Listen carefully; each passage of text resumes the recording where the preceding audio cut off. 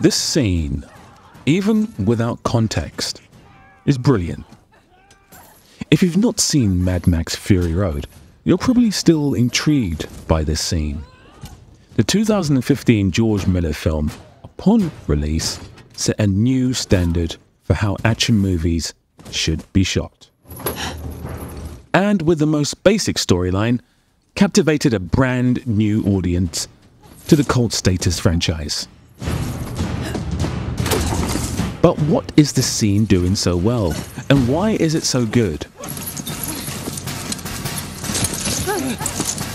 There's two key reasons. The first is storytelling. How this scene works so well is all about storytelling. The fight itself has a 3-act structure: beginning, middle, end. In essence, all stories should have an equilibrium, a disequilibrium, and then an equilibrium again. This also applies to franchise films.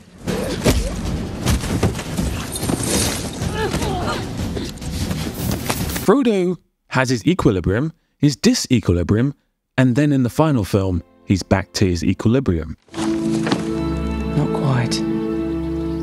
There's room for a little more. This scene captivates the audience by doing the same. Max has the gun and the upper hand. Then he doesn't. Then he does.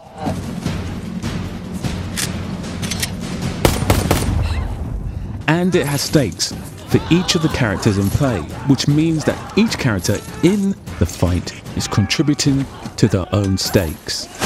Not to mention the various disadvantages each character has: chains, guns, prosthetics, hidden guns, and physical size.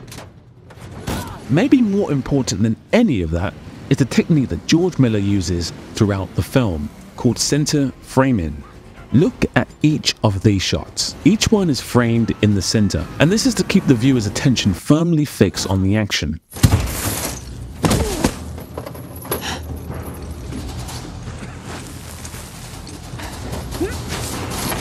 And make it easy for them to follow.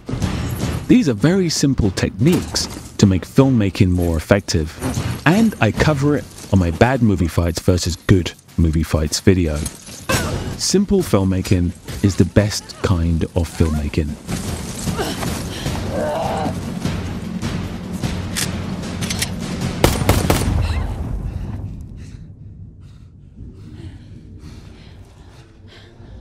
So now let's go to our disequilibrium.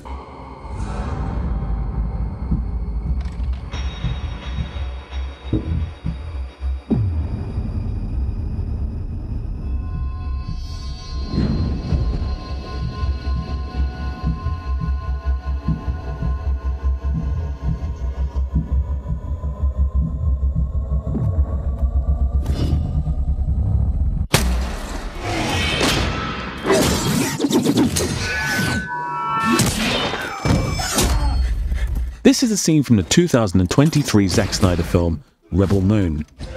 Now, based on everything we learned in the first scene, what's wrong with this scene?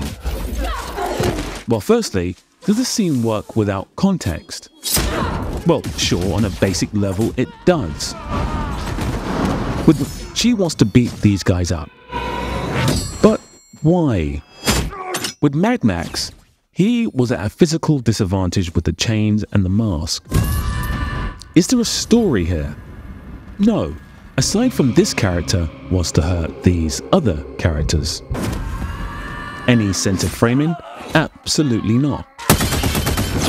But not all action movies use center framing, so the question is, would it help this scene?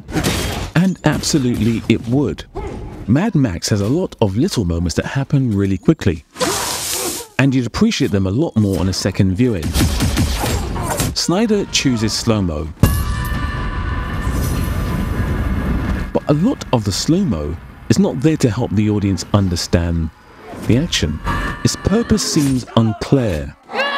A perfect example of this. Very unclear as to what was meant to happen there. And it could be argued that the slow-mo is actually making the scene worse. Did the scene have an equilibrium? a disequilibrium and an equilibrium. It did not. We go from a character that is angry, wanting to beat up their enemies, to achieving this with little fuss or disadvantages to her.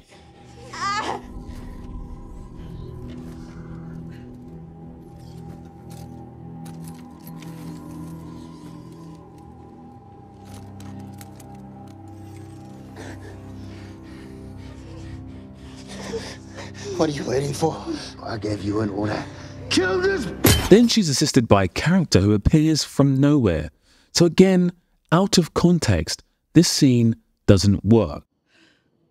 It doesn't follow a structure, and the framing is difficult to follow. And these two snippets from both films clearly show where one film is adored and revered as one of the most incredible action movies ever made. And the other one has underwhelmed tremendously. So, back to our equilibrium.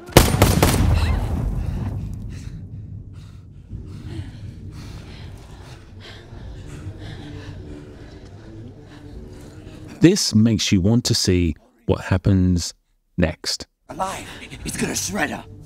Shred her! Mad Max Fury Road had no right being as good as it was. It was a very basic storyline, and there were huge production problems, including fights between Charlize Theron and Tom Hardy. However, despite this, the film is considered to be a modern-day masterpiece and firmly cemented George Miller as one of the most important filmmakers of his generation and maybe of all time, with his wonderful versatility and diversity when it comes to genres. Rebel Moon is a clear example of what can happen when a filmmaker has too much power and not enough pushback, and shows what happens when you ignore the simplicity of filmmaking. This is Cinema is Dying, and this has been Volume 3 of Bad Filmmaking versus Good Filmmaking. And until we speak again, big love.